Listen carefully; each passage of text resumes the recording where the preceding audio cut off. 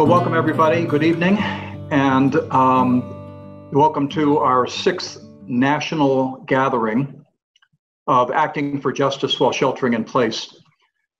Tonight, we're going to continue the conversation about racism, and we thank all of you for joining us in this, what I think is a very important project. This seems to be a critical moment in human history when a shift in consciousness among white people and the prospect of a more just world seem within our grasp. There are conversations being had that have not been had, at least by white people, at least not in the United States. There are voices in business and government, entertainment, sports, and academia that are speaking out in ways that suggest a genuine movement. And tonight, we simply want to participate in that movement. So we're very glad that you're here. And I invite all of you to join me in an opening prayer. God of justice, in your wisdom, you create all people in your image without exception. Through your goodness, open our eyes to see the dignity, beauty, and worth of every human being. Open our minds to understand that all your children are sisters and brothers of the same human family. Open our hearts to repent of racist attitudes, behaviors, and speech which demean others. Open our ears to hear the cries of those wounded by racial discrimination and their passionate appeals for change. Strengthen our resolve to make amends for past injustices and to right the wrongs of history. And fill us with courage that we might seek to heal wounds, build bridges, forgive and be forgiven, and establish peace and equality for all in our faith communities. In Jesus' name, we pray. Amen. And it's my pleasure tonight to introduce our speaker, Dr. Vicki Vernon Lott. She's a member, I'm happy to say, of the Just Faith Ministries Board of Directors. She's a Cradle Catholic, co-chair of the Social Justice Ministry at Holy Cross Catholic Church in Austin, Texas.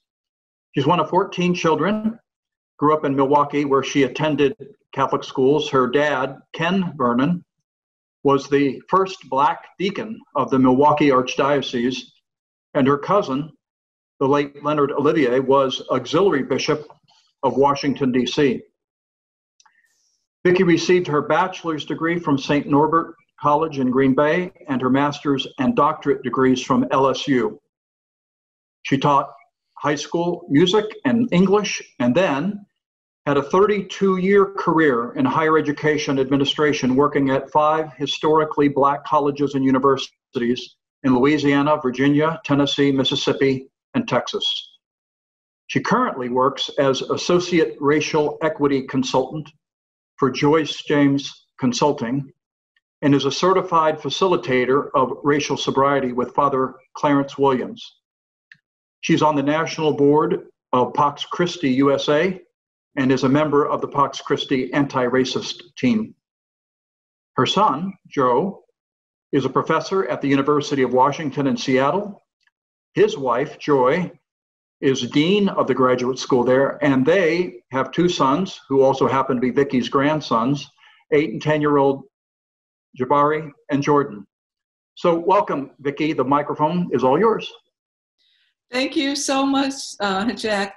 Just a funny story about when Joe and Joy were expecting their second child.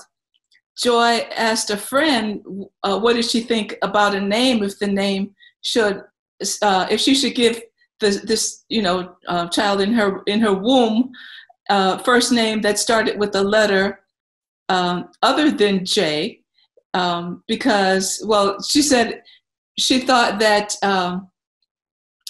she didn't want to give him a name with a letter other than J because she didn't want him to feel out of place with everybody else in the family with J's.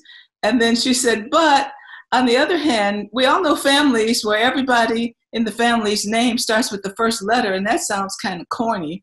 And so a friend of her friend said back to her, she said, well, when Joe and Joy named their first child Jabari, you already joined that club. So, so they named the second child Jordan. They say it's for the Jordan River, not Michael Jordan. Anyway, let me share my screen and get started.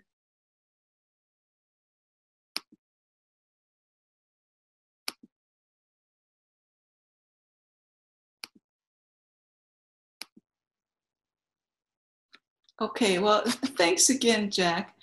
And thank you so much for having me. It's such a pleasure to be here. At Just Faith Ministries, we turn to our faith in so many instances for knowledge, for inspiration, for wisdom, for validation. We turn to our faith as a source of comfort. For me, in these past weeks and months, I've had to remind myself time and time again to intentionally draw on the strength of my faith-based roots in order to not lose my equilibrium and my inner peace. But it's been tough. All of the headline news about injustices against Black people and the related trauma and turmoil has, in what many in the media call, ripped the Band-Aid off the wound of systemic racism that has existed in this country since 1619. So how can our faith be that balm in Gilead to heal America's original sin of racism? Well, St. James gives us a clue. The second chapter of St. James, the first verse, he says, my dear brothers and sisters, how can you claim to have faith in our glorious Lord Jesus Christ if you favor some people over others? Now, before we look at what comes next in that passage, where James talks about the poor and the concept of mercy, I want us to sit with this verse just a little bit longer in the context of Richard Rohr from the Center for Action and Contemplation. His daily meditation on May 24th was entitled Invitation to Solidarity. And in it, he talks about the oppressed being the outcasts of society. He reminds us that systemic oppression has been with us since ancient times, and that the Bible is written from the perspective of the oppressed. We see in the Gospels that the lame, the blind, the lepers, the prostitutes, the drunkards tended to follow Jesus. And Jesus lived in close proximity to them or in solidarity with those on the outskirts of society. Those on the inside, the chief priests, the scribes, the elders, those who had privilege and comfort and luxury, and those at the center of power were the ones who crucified him. Rohr says, quote, the Bible reveals a liberating path of humility, compassion, and nonviolence in the face of oppression that culminates in the life, ministry, and state-sponsored execution of Jesus.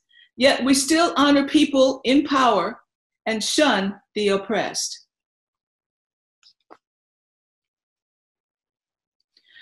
Rohr ends the meditation by making the point that Christians were the oppressed minorities for the first 300 years after Jesus' death, but by the year 400 in the Common Era, Christians moved from, quote unquote, hiding in the catacombs to presiding in the basilicas. When Christians gained power and privilege, they began to reinterpret the Bible by ignoring passages like the Sermon on the Mount that says, blessed are the poor in spirit, the meek, the merciful, the peacemakers, and those persecuted for righteousness. Instead, Christians became drunk with power and found ways to rationalize oppression in the name of God. We'll look at a couple of examples, but first, let's go back to St. James's warning. My dear brothers and sisters, how can you claim to have faith in our glorious Lord Jesus Christ if you favor some people over others? For example, suppose someone comes into your meeting dressed in fancy clothes and expensive jewelry, and another comes in who is poor and dressed in dirty clothes. If you give special attention and a good seat to the rich person, but say to the poor one, you can stand over there or sit on the floor, well, Doesn't this discrimination show that your judgments are guided by evil motives? Listen to me, brothers and sisters. Hasn't God chosen the poor in this world to be rich in faith? Aren't they the ones who will inherit the kingdom he promised to those who love him? But you dishonor the poor. Isn't it the rich who oppress you and drag you into court?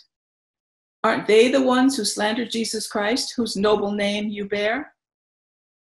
So whatever you say or whatever you do, remember that you will be judged by the law that sets you free. There will be no mercy for those who have not shown mercy to others. But if you have been merciful, God will be merciful when he judges you. So St. James talks about the poor in this passage, and he doesn't mention race, but if we apply his words to today, of course, there are poor people of all races in this country. But as we see here, in 2015, the poverty rate for African Americans, or African American children, was triple that of white children. Now, there's some other barometers like the wealth gap and the income gap, but I chose this one because it's clear for the screen. And we know that the gap has widened since then.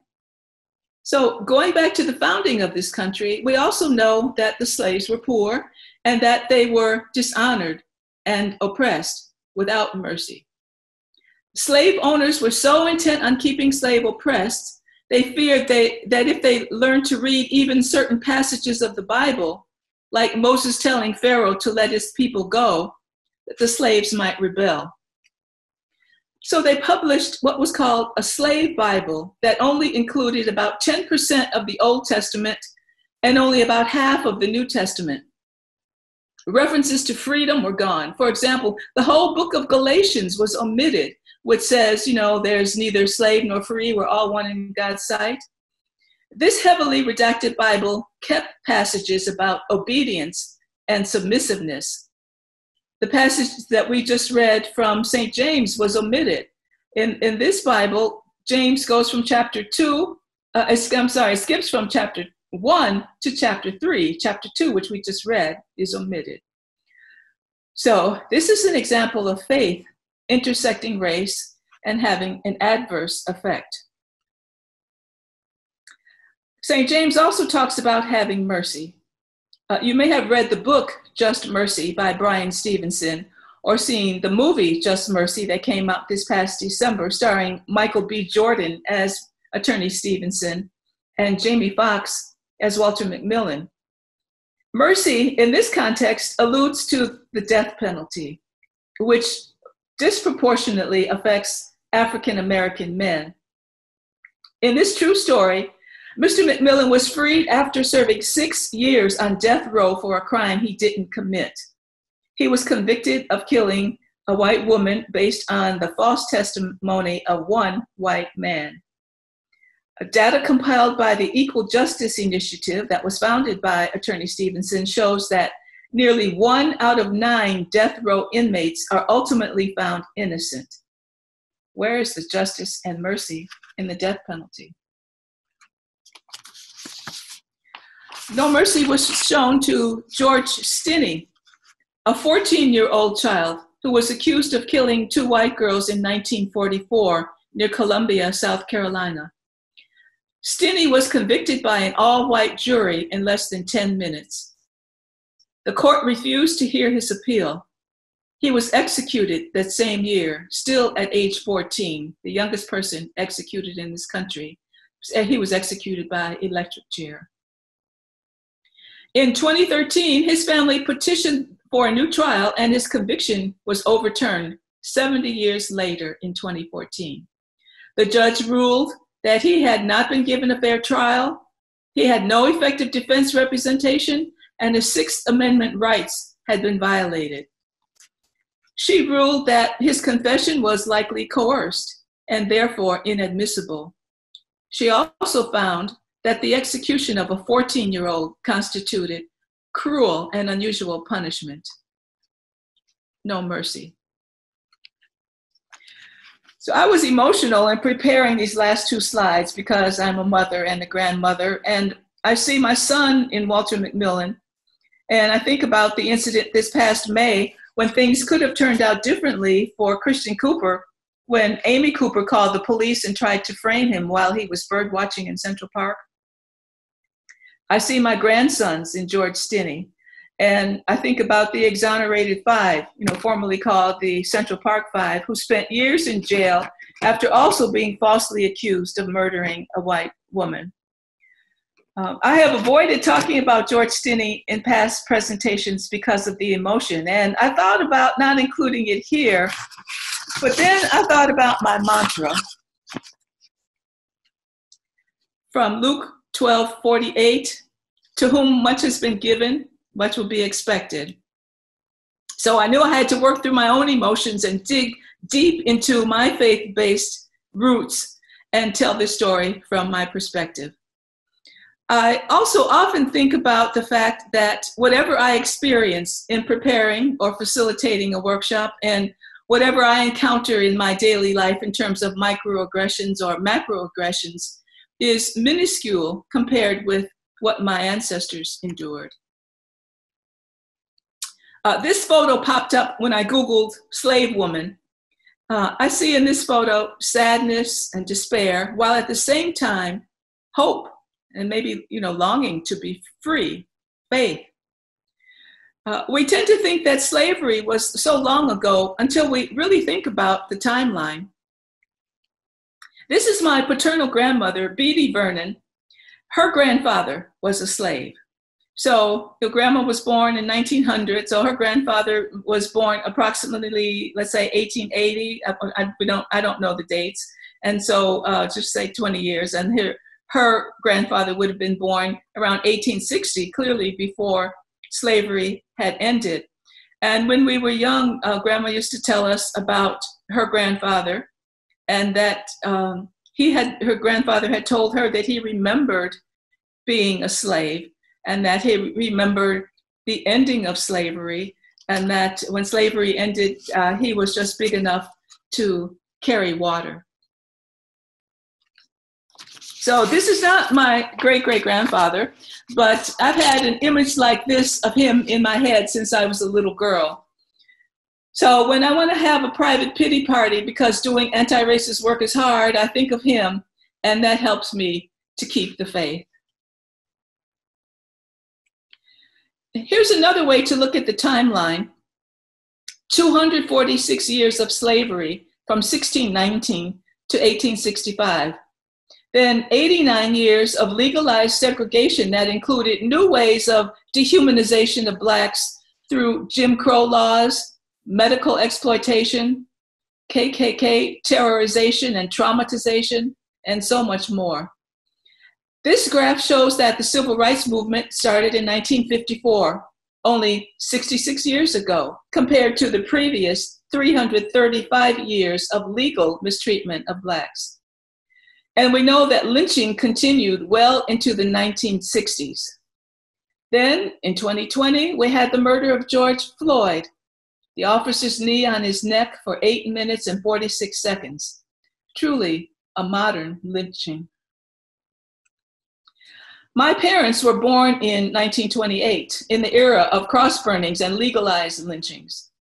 Although they grew up in Milwaukee, they faced many instances of overt and covert racism. For example, the schools were segregated, and even though there were no signs in the North saying no Negroes allowed, they knew that they wouldn't be served in certain restaurants. Even more recently, one of my in-laws was adopted as an infant by a white family in Illinois. When they brought her home from the hospital, they found a cross had been burned in their yard. That was in 1970. So this Christian symbol of the cross to intimidate and threaten African Americans is another stark example of an abused intersectionality of faith and race.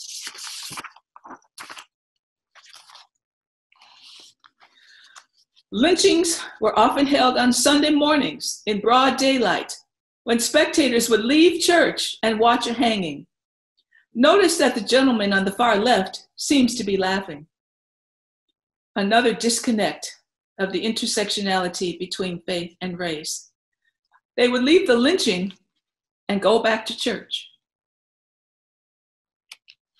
Earlier, Frederick Douglass had said, "I love the peaceable and impartial Christianity of Christ. I therefore hate the corrupt, slave-holding, women-whipping, cradle-plundering, partial, and hypocritical Christianity of this land." Much of the corruption and hypocrisy of Christianity is fueled by a view that white people wanted to maintain power and wealth and that they were superior to all other peoples. In his 2011 book, The Cross and the Lynching Tree, James Cone says that the Christian faith needed to look at the Gospels in a way that would not require them to acknowledge white supremacy as America's greatest sin. So they separated slavery, segregation, lynching, and violence against Black people from their faith.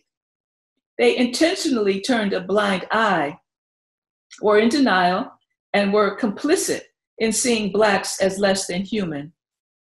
That way, they could feel comfortable in their distortion of Christianity. And unfortunately, that mindset persists in many today.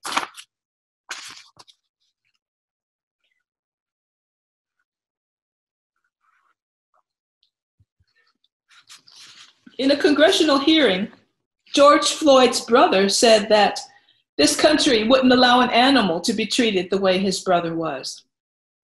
Now, I don't know if this officer professes to have faith, but let's assume for purposes of this discussion that he doesn't. Well, what about fundamental respect for human dignity and human life? Basic ethical values supported internationally by the Geneva Convention state that even prisoners of war must be treated humanely. So, but let's suppose the officer had seen Mr. Floyd as his brother or his cousin or his uncle. Just a point to ponder. Another reason Christians can justify such violence and hatred against Blacks is the hypocrisy of depicting Jesus as white. Jesus most often appears in photos and portraits, statues, and even in the media as white, even though we know he was from the Middle East. I've seen these depictions millions of times.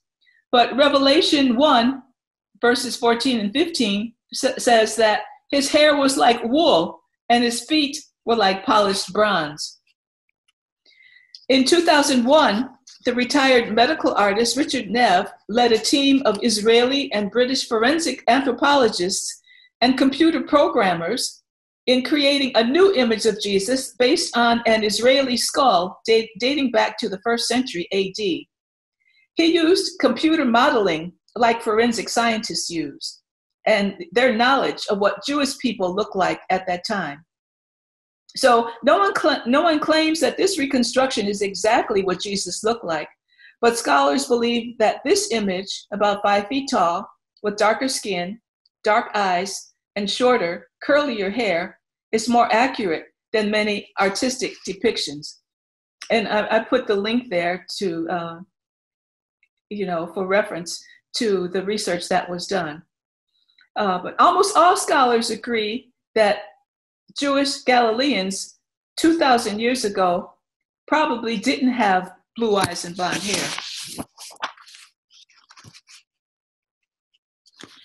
If Jesus were walking around the US today in human form, probably looking like the slide we just saw, he would be subject to racial profiling, mass incarceration, and police brutality.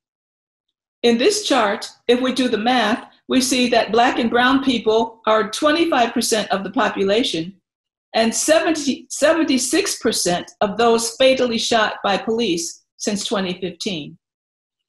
So the young Jesus could easily have been Emmett Till, or George Stinney, or Tamir Rice.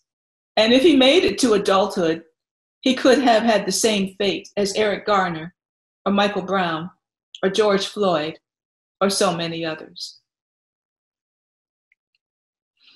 So we've been talking about the intersectionality of faith and race from a spiritual perspective.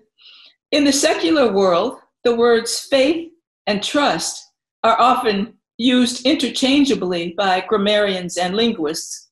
And I want to say just a word about trust and race as it relates to the healthcare industry.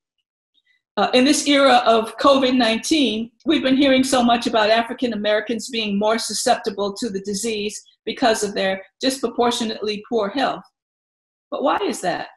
So we know about food deserts in low-income neighborhoods. We know about cramped living spaces with probably an essential worker as the primary breadwinner, the lack of health insurance, combined with intergenerational racial trauma.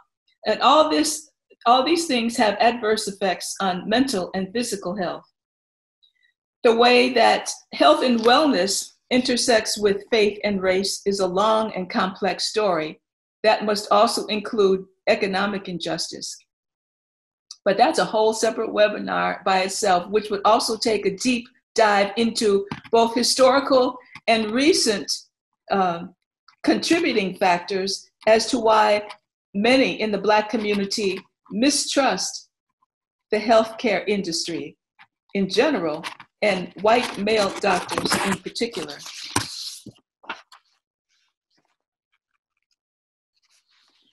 Just briefly, much of the lack of trust stems from what Harriet Washington calls medical apartheid, the dark history of medical experimentation on Black Americans from colonial times to the present. And that title really summarizes it all. But Dr. Washington uses disturbing detail to describe the gruesome reality of the violent ways that physicians forcibly restrained slave women without anesthesia. And then, without anesthesia, while the women were shrieking in agony, they performed unconscionable procedures such as slicing and suturing their genitalia in the name of medical research in gynecology. That's just one example. A common thread throughout the book is that white people thought that the slaves were subhuman and didn't feel pain. Physicians forcibly subjected slaves to unimaginable suffering and cruelty, which they then proudly documented in their medical journals. Fast forwarding to 1965, we see here the political activist Fannie Lou Hamer. She had been subjected to what was called the quote unquote Mississippi appendectomy, or non-consensual sterilization. She said that that experience led to her political awakening. So I want to move on now by anticipating one of your questions. I was on the webinar a few weeks ago with the Reverend Dr. Lewis Brogdon, and when we got to the Q&A section, Jack said that many participants asked, well, what can I do? The list is limitless, but here are 12 things that I thought about. Number one, first and foremost, do your homework. Learn the true history of race in America. Don't rely on Black people to teach you. You know, some Black people will, but don't be surprised if many in your workplace, church, or other organizations are too emotionally and physically exhausted from everything going on in their lives. There are more than enough articles, books, blogs, movies, videos that you can read or watch on your own. For starters, I have a resource list that I'll share with Leela. Number two, develop real relationships with people of color. I can't count the number of stories I've heard about white people initiating a conversation with the Black person about race that backfired. They knew that person from passing in the hallway or even had a working relationship as a colleague, you know, a supervisor or supervisee, but not really friends. Race is an uncomfortable subject to talk about. So having a personal relationship as a prerequisite is the ideal. It's not absolutely necessary, but if you don't have it, don't be surprised if it backfires. So start by getting to know them in general. You know, for icebreakers, talk about things that you have in common, your children, your hobbies, your favorite foods, the weather, anything that you have in common. In a pre-COVID debrief session that I co-facilitated at a large organization, A white woman admitted that after our workshop, she and some colleagues realized that only white people ate in the lunchroom. So they reached out and invited people of color to join them for lunch, and they developed more personal relationships. And then they progressed to having courageous conversations about race. Number 3, listen. Once you develop that relationship, or if you already have friends outside of your race, listen. And don't listen to debate. Listen actively with an open mind to absorb and understand, and then, to follow up with reflection. If we scramble the letters of the word listen, what word do we get? Silent. If you want to respond at all, think about what you would say if someone told you about the loss of a loved one or some other tragic event. I'm sorry that happened to you, period. Number 4, talk about race. After you've done your homework, talk about race, but through your own new lens of heightened awareness. Talk with your children and your grandchildren about the human dignity of all people, people of color in particular.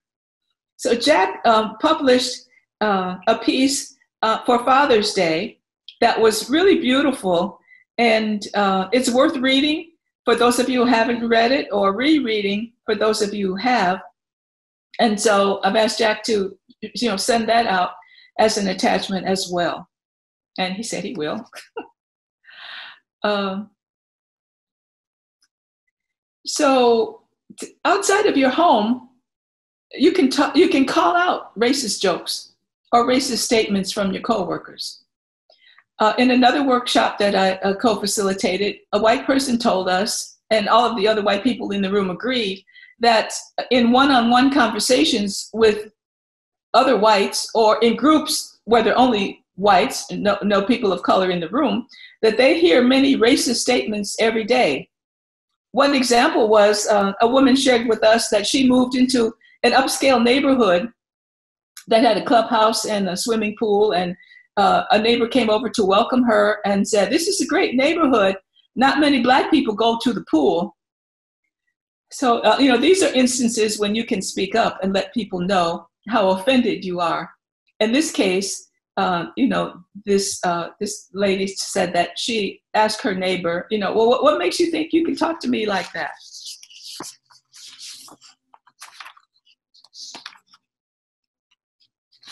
Number 5, tell the truth.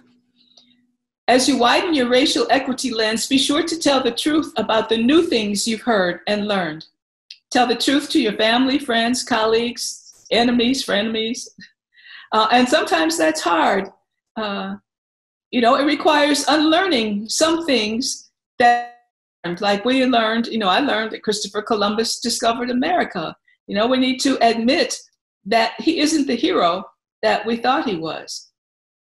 That requires vulnerability and letting go of our egocentric default position. Our tendency is to say, well, I believe that because I've always believed it, without looking deeper into whether it's true or not. Telling the truth requires letting go of some things we learned at home, some things we learned at school, and even some things we may have learned at church. Number 6, accept other people's truth. My truth may not be your truth, but it doesn't make it any less true. My lived experiences are different from your lived experiences. You may see the police as people that you call to help you when you're in trouble. And the last weeks have shown clearly why many Blacks don't see the police as people who will help them. But don't try to speak for Black people. As University of Michigan professor Suad Abdul Kabir said, you don't have to be the voice of the voiceless. Just pass the mic. Number 7, see the Bible from your new lens, from the vantage point of Jesus being in solidarity with the outcast and the oppressed of society. If we can envision Jesus not with Eurocentric features, but as the way he's described in Revelation, with hair of wool and feet like polished bronze, Even though Jesus was feared for his message and not for his looks, we can connect the dots to Black people in the U.S. today who are feared for their looks, and better imagine how Jesus was viewed as a threat to those who had power and privilege. Some theologians believe that one reason Jesus spoke in parables so often was so that before the appointed hour in the Garden of Gethsemane, he didn't want to further infuriate those in power who wanted him dead. Number 8, see racism as a pro-life issue. In his statement on the death of George Floyd, Pope Francis said that U.S. Catholics are obsessed with abortion as a pro-life issue, but racism is an important issue as well. And there's a link to that article. So you can be persistent and encouraging and even challenging the pro-life ministry in your circles to expand their lens. Pro-lifers' silence on racism is complicity. Number 9, encourage sermons that address racism. If your pastor is not addressing racism from the pulpit, ask why not. I'm fortunate that my pastor regularly does. We have participants from other churches who attend courageous conversations that my parish hosts who have said that their pastors avoid the topic for 2 primary reasons. 1, they feel ill-equipped or underprepared, and 2, they don't want to alienate their donors. So, one solution for the lack of preparation about racial justice is to encourage them to take the Just Faith Ministries Racial Justice series. It's a great preparation. And once they've completed the series, we pray that the Spirit will have strengthened them to do what's right and preach about the sin of racism in spite of what the donors might think. Another approach is to encourage your pastor by you're taking the lead in getting together a number of like-minded parishioners and approach them as a group, either directly or through your bishop. Number 10, work against voter suppression. Use whatever influence you have with your city, county, or state officials and others willing to help and work to A, restore voting rights to the formerly incarcerated, B, promote mail-in balloting, C, get involved in voter registration, D, propose ways to keep more polling places open, and E, take someone who doesn't have transportation to the polls. For example, on that last one, in the Georgia primary election a few weeks ago, one polling place, according to the news, in inner city Atlanta had a line 3 blocks long, while a polling place in an affluent suburb had no line. So taking people to vote in November doesn't require any influence, just that you have a vehicle and a mask, and maybe a few extra masks if you have passengers, for the passengers who may not have one. Number 11, work to close the academic achievement gap. A first step here could be to work to decriminalize student behavior in the education system. In other words, statistics show overwhelmingly that when Blacks and whites are accused of the same offense, like for example, if Leela and I get in a fight, she would have little or no consequences and I would be suspended. So suspension leads to expulsion, expulsion leads to juvenile detention, detention leads to adult prison. That's the school to prison pipeline, and it's a real street. It starts in pre-K. Dismantling the school to prison pipeline is a huge step in closing the achievement gap, because obviously students can't learn if they're not in school. You can do your part with greater awareness and by promoting fairness in the school system in your community. And number 12, you can work to transform the criminal justice system. Now, this is a complex issue with many tangents. For example, homelessness is criminalized. You can be a part of decriminalizing homelessness by working to provide affordable housing or eliminating discrimination in home loans. Other ways you can be involved with improving the criminal justice system is working to abolish the death penalty and transforming incarceration laws and practices. There are thousands of people in jails across the country who have not yet even been charged with a crime. There are people who are incarcerated for misdemeanors and nonviolent crimes who are unable to make bail. There are people in jail for failure to pay child support. That's the archaic debtor's prison concept. People in jail for mental illness and drug addiction. They need treatment, not jail. So these arrests are also tied to what some say is the need to defund the police, which in my opinion really means reallocation of resources so that when a call comes into 911 about a homeless or mentally ill person, for example, a social worker or healthcare professional is dispatched and not the police.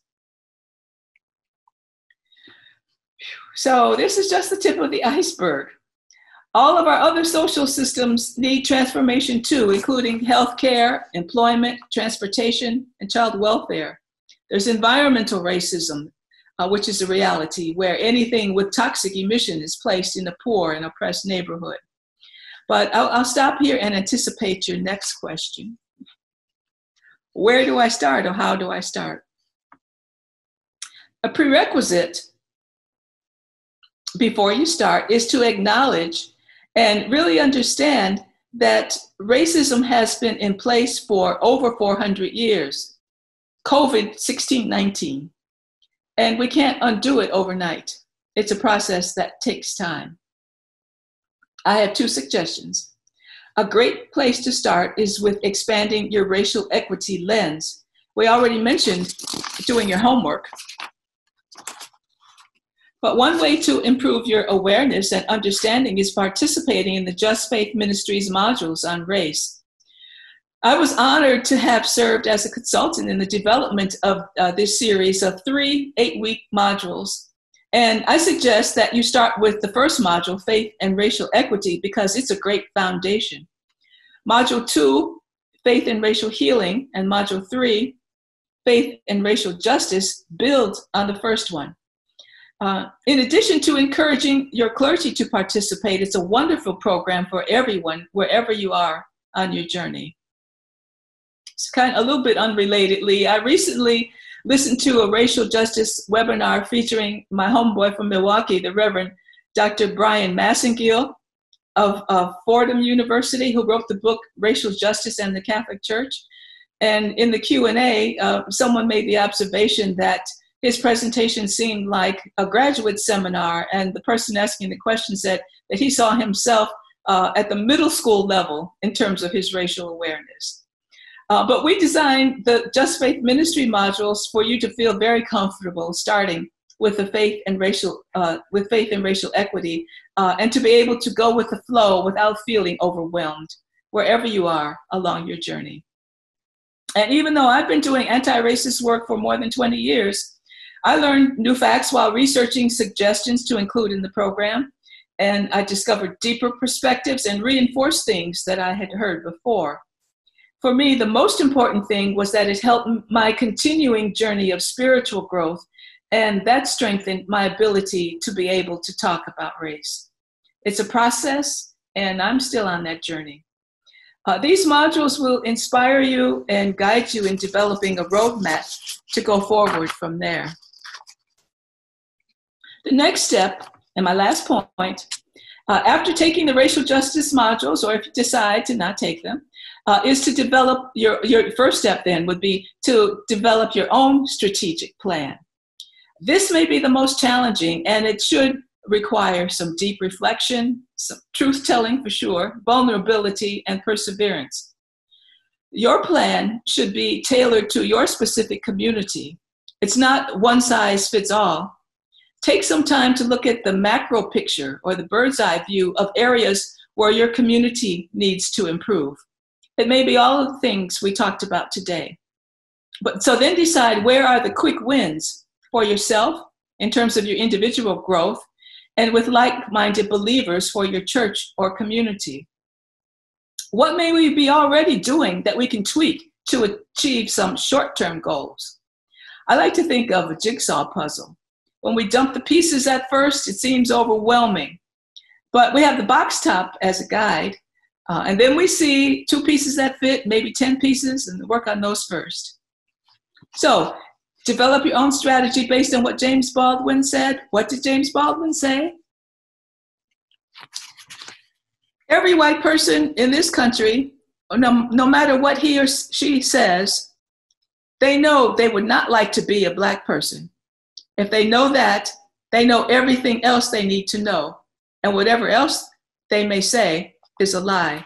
He made those comments during a speech at UC Berkeley in 1979. So, white people, ask yourselves, why would you not want to be a Black person? Suppose the script were flipped and white people were oppressed. How would you want your employer to treat you? What would you want your children to learn in history class? How would you want the police department to operate? What would you want your church to say or do about the injustices that you face every day in every venue? What would you change for yourself and your family in all areas of your life? So write down your answers. And that's another way to start putting that jigsaw puzzle together or developing your blueprint or action plan. And finally, one of my favorite quotes of all time is from Martin Luther King. Darkness cannot drive out darkness. Only light can do that. Hate cannot drive out hate. Only love can do that. Today, we have so many people who are unaware or in denial about racism. Only light can drive out that darkness. Also, we see so much racial bitterness and hatred, which only worsens when we respond with more hatred. We need love to undo that. The Bible mentions light 272 times and love 310 times. So we have a roadmap for the successful intersectionality of faith and race by bringing light to darkness, and where there's hatred, sowing love. Amen.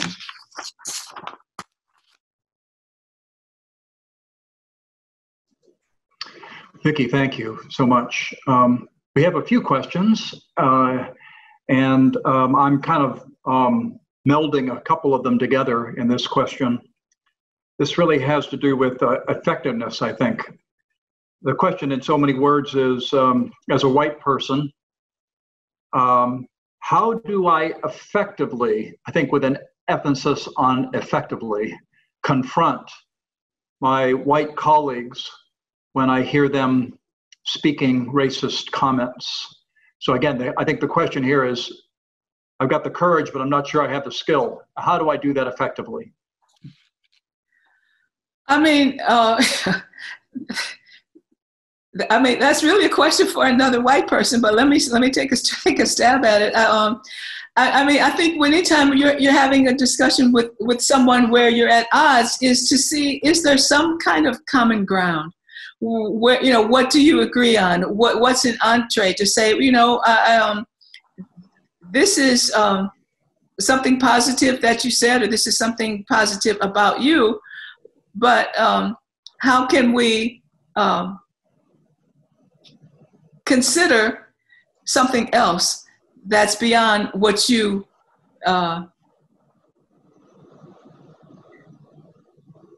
always thought? It's a matter of stretching, and the person has to be open-minded. If the person is closed-minded, then unfortunately there's a place in the Bible, I don't remember where it is, where Jesus said, when you go into a town and if they accept you, to go in, and if they reject you, then wipe the dust from your shoes and keep stepping to the next person. That may be, or another option might be, if you have a mediator, someone that is knows both of you, to maybe kind of mediate that. But yeah, that's a question. And when you get in groups with all white people, ask them that question. And I'd like to know what your responses are there as well. Fabulous. In fact, let me invite those of you who are on the call right now, if any of you have had an experience of effectively communicating with another white person who's just made a racist comment, please put that in the comment section or put it in the chat section and send it to Leela or me. We'd be glad to collect those and include it in whatever we receive with the email that we'll follow up with tomorrow.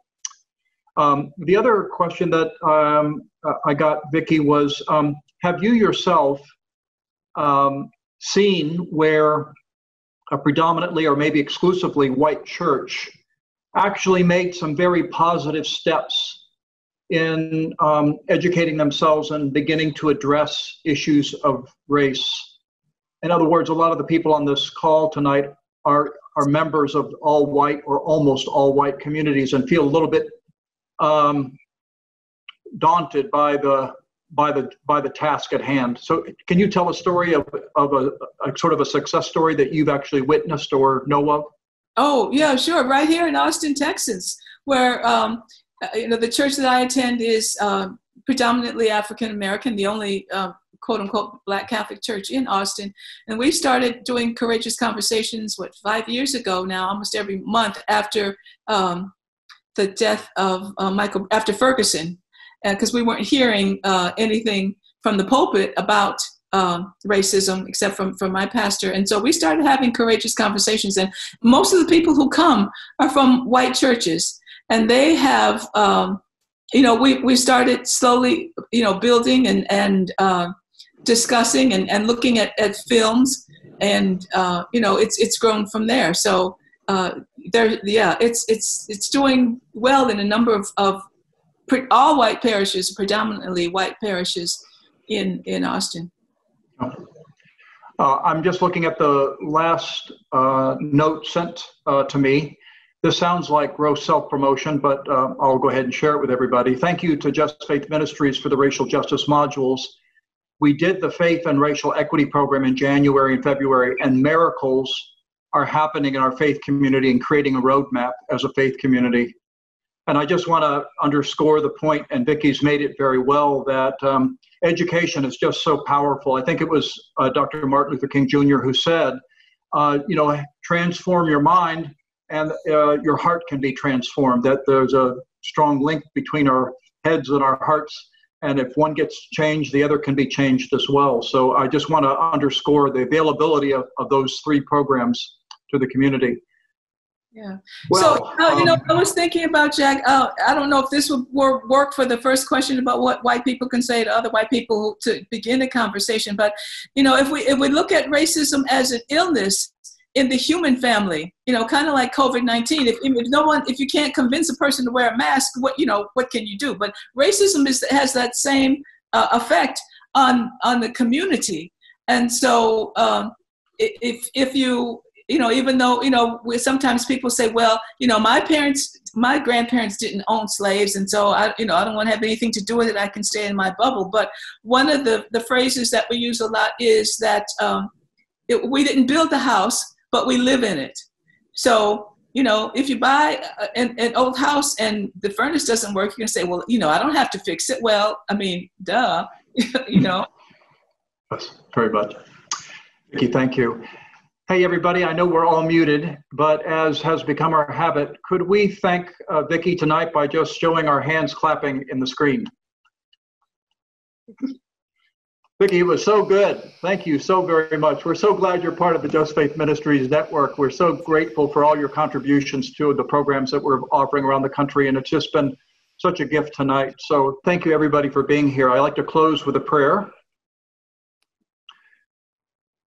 Good and gracious God, who loves and delights in all people, we stand in awe before you, knowing that the spark of life within each person on earth is the spark of your divine life. Differences among cultures and countries and ethnic groups are multicolored manifestations of your light. May our hearts and minds be open to celebrate similarities and differences among our sisters and brothers. We place our hopes for racial harmony in our committed action and in your presence in our neighbor. May all peoples live in peace. Amen. And good night, everybody.